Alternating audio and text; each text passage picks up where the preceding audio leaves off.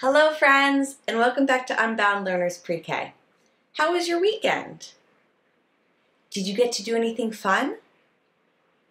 That's so great to hear. Let's start off our circle time by singing our good morning song together. We're going to stretch our arms out like airplane wings and fly your airplane to one side, fly your airplane to the other side, fly your airplane back to the middle, and stretch those arms into a big circle out in front of you like this.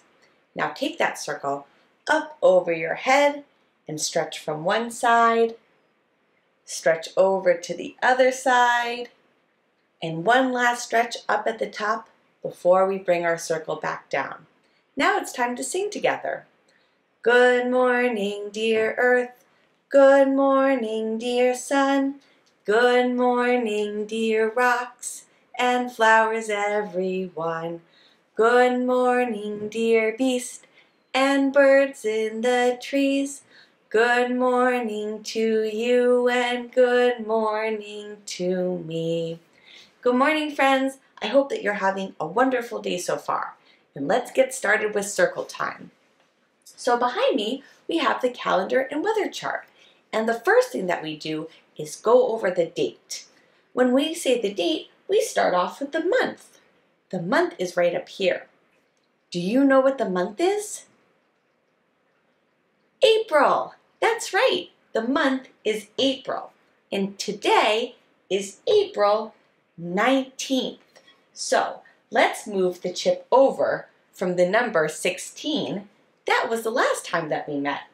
So we'll move it from 16, 17, 18, and put it on the number 19 because today is April 19th, 2021. Or you can also say that the year is 2021. Both ways are correct. Friends, will you say the date one more time with me? Today is April 19th, 2021 or 2021. Can I see your counting fingers like this? We need to count all the days that we've had so far in the month of April. And we have quite a lot of counting to do today. So let's also take a deep breath like this. We're going to breathe the air in through our nose and out through your mouth. One more time.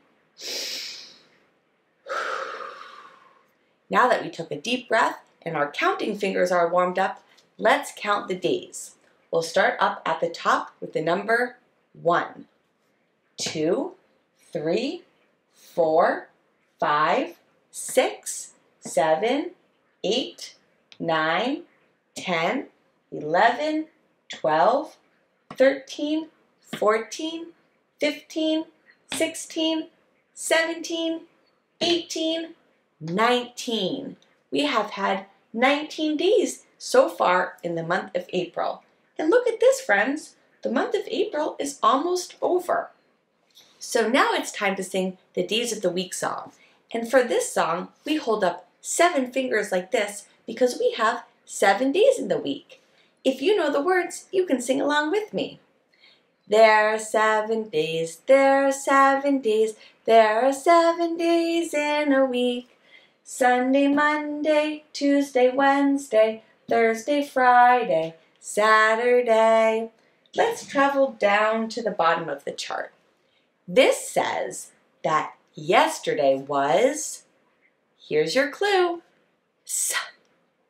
Sunday. Yesterday was Sunday, the last day of the weekend.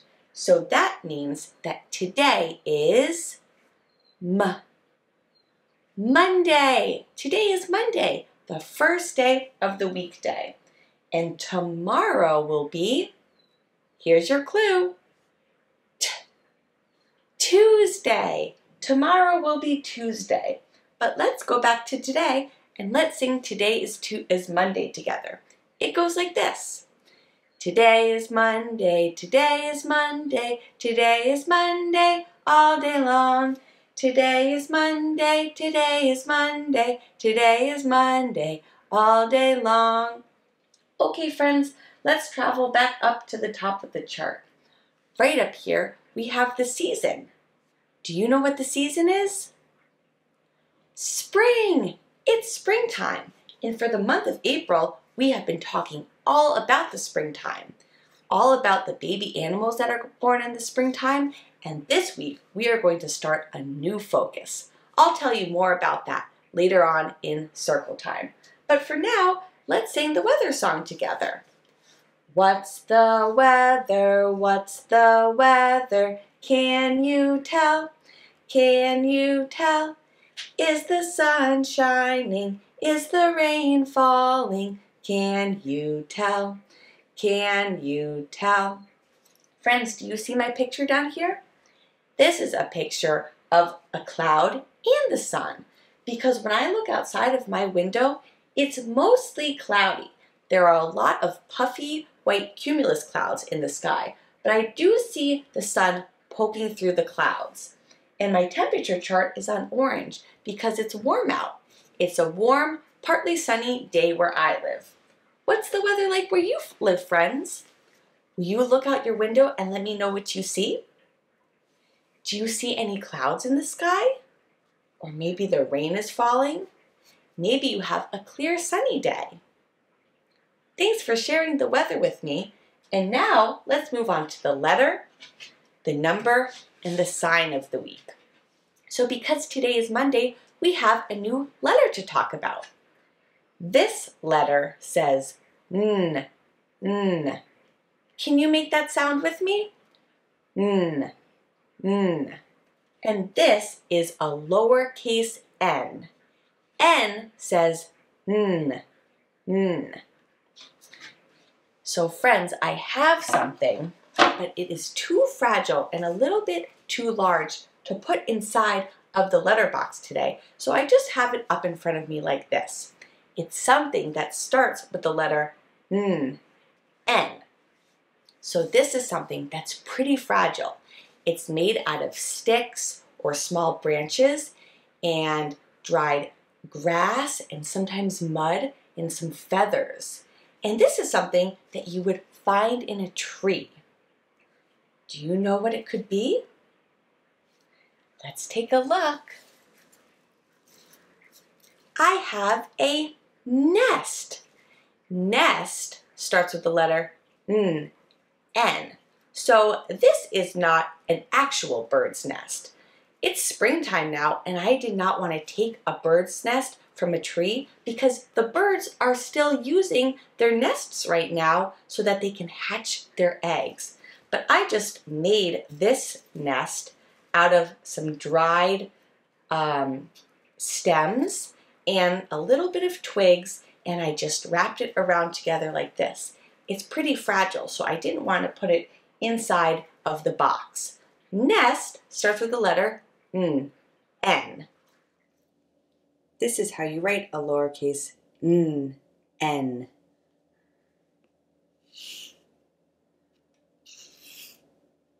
One more time.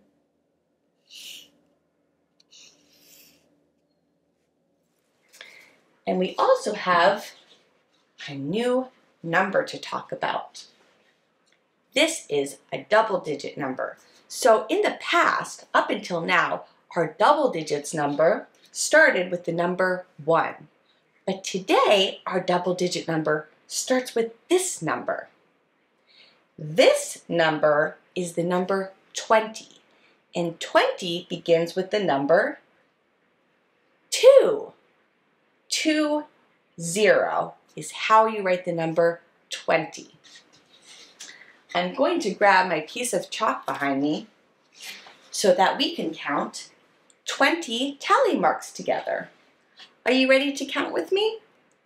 1, 2, 3, 4, 5 goes across, 6, 7, 8, 9, 10 goes across, 11, 12, 13, 14, 15 goes across, 16, 17, 18, 19, and 20 goes across. Look at this, friends. We completed this group of 5. So let's take our counting fingers and let's count the groups of 5 that we see. Are you ready? 1, 2, 3, 4. 4 groups of 5 make 20. And now let's take a look inside of the number box and see what we have to count today. I have a bunch of these small branches called twigs, and when we count the twigs, I line them up just like I draw the tally marks. Will you count them with me? 1, 2, 3, 4, 5 goes across, 6, 7, 8, 9, 10 goes across, 11, 12, 13, 14, 15 goes across, 16, 17, 18, 19, and 20 goes across. So 4 groups of 5 twigs makes 20 twigs altogether. So we've gone over the new letter of the week and the new number of the week. And now it's time to go over the new sign of the week. This week, I'm going to teach you how to say flower in sign language. Remember, friends, sign language is a language that uses hand gestures and facial expressions to communicate instead of speaking out loud. This is how you say flower in sign language. So you're going to take one of your hands and you're going to bring your thumb behind your fingers like this, and then bring that hand to your nose and touch each one of your nostrils like this. So it's like you're smelling the flowers. Will you show me how to say flower in sign language? That's right, friends. And let's do that one more time together. Flower. Just like spring is a time for baby animals, it's also a time for plants to grow back. The snow melts and the grass turns green again, the leaf buds open on the trees, and colorful flowers bloom. But maybe you live in a place where it doesn't get cold in the wintertime, so the plants just continue to grow. I live in a place that gets very cold and snowy in the wintertime, so I especially appreciate new growth in the spring. Some plants are annual, and that means that you need to replant the seeds each year for them to come back. But perennial plants come back every year. What does a plant start as? A seed. And what does a seed need to grow? Can you think of anything? It needs soil or dirt, water, and sunlight. But let's take a closer look at some examples of perennial and annual seeds. So here we have some examples of some perennial and annual seeds. This is a little branch that's from a larch tree, and a larch tree produces pine cones, and inside of the pine cones are the seeds. So on each scale of the pine cone, there are about 2 seeds per scale, and a larch tree is a perennial, so that means that it comes back every year. This one is interesting. This is a seed pod from an aspen tree. An aspen tree is also a perennial, which means that it comes back every year. This seed pod is very soft and fluffy. It almost reminds me of a caterpillar. Let's move on to this seed. So unlike the others, this is an annual.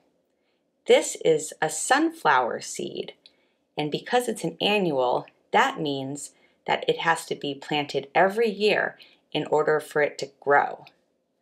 So I grew sunflowers in my garden last year, but they won't come back this year. I have to plant a new seed this summer in order to have a new sunflower plant. And here is another example of a perennial. So this is an acorn, and this acorn came from a red oak tree in my yard, and inside of this small little acorn is a seed, and an oak tree is a perennial, so it will come back every year. So the next time that you're outside or near a garden, take a look on the ground and see if you can find any seeds. Are you ready to see your work for the day? Let's go check it out. For today's work, you will need some dried beans. I'm using some dried pinto beans, and for this work, dried pinto beans or lima beans or lentils will work best. You're going to need a paper towel, a Ziploc baggie, and a spray bottle. So in order for these seeds or beans to germinate, it needs plenty of water and sunlight. So take your spray bottle and you're going to spray the paper towel. Really make sure that it's damp, but not soaked. You don't want the beans to have too much water. And put it inside of the Ziploc bag like this. And the last step is to take your beans or seeds and put them inside of the bag as well. Close up the bag so you can see that the beans will be getting the water from the wet paper towel, and in order to get sunlight, you're going to take your Ziploc bag and just tape it up in a window and watch the beans begin to germinate and grow. And when the paper towel starts drying up, every few days just give it a spray of water, but not too much, and watch your beans sprout and germinate. Let's get back to circle time. Welcome back to circle time, friends. Before we go, I have a song to share with you, and it goes like this. Spring's the time for a garden, a garden, a garden. Spring's the time for a garden. Hey, ho, hum. Dig the hole in the garden, the garden, the garden. Dig a hole in the garden. Hey, ho, hum. Plant the seed in the garden, the garden, the garden. Plant the seed in a garden. Hey, ho, hum. Water the seed in the garden, a garden, a garden. Water the seed in the garden. Hey, ho, hum.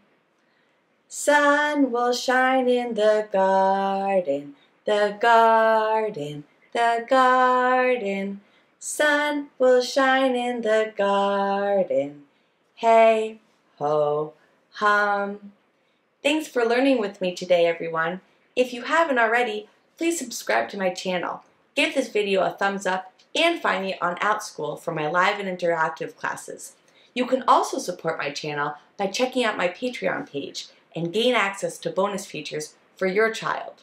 Before we go, we have one last song to sing. Can you wave goodbye like this?